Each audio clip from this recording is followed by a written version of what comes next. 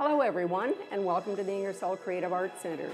My name is Linda Trowell, and I'm a member here. I have been for many years. For me and for nearly 300 other people in the community and surrounding area, it's the go-to place to come to express our creative passion, as many call it.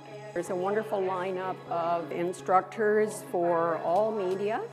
Everyone is welcome to become a member or even try out new classes as a non-member. Something that we all look forward to is meeting and painting or rug hooking or pottery. What can I say? It's just the best place to be.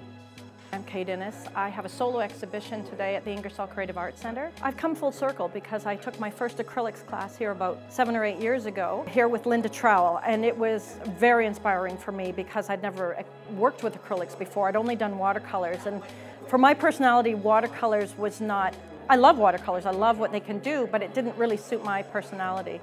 So when I discovered acrylics, it opened up a new world. If it weren't for this facility, I wouldn't be doing what I do, and I feel lucky that it's been made available to me. I'm Carrie Axon, Chair of the Board of the Ingersoll Creative Arts Center. I took my first course in clay and sort of fell in love with the whole feel and the texture of working in the mud. They inspire you, they push you to create better than what you've ever created before, and it certainly is a fabulous spot with 300 members, all doing different art forms, but all sort of coming from the same creative bent and creative thoughts. And it's really a fabulous group of people to work with. There are 15 very, very dedicated people that are working towards bettering our art center. In fact, we're looking at putting an addition on because we are so busy in here. My name is Sharon Hammond.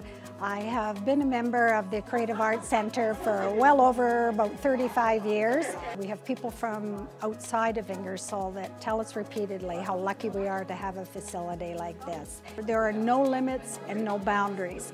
Therefore, you can do whatever you want and there are no mistakes. Wonderful relationships with many, many people. It is a very diverse group. Everyone is very willing to offer support and help to one another. My name is Stacey Littlejohn, and I live on the north shore of Lake Erie. It takes me an hour to come to the Art Center, and I've been doing it since 1991 when I joined as a quilter. I had several people come up and welcome me.